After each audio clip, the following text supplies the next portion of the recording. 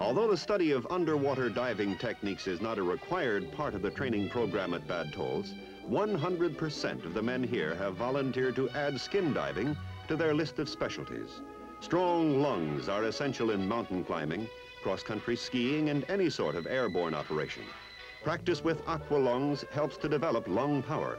Underlying the entire Special Forces training program is the cardinal rule: learn to operate in any and all physical environments. In mountains, in snow, in the desert, the jungle, even underwater.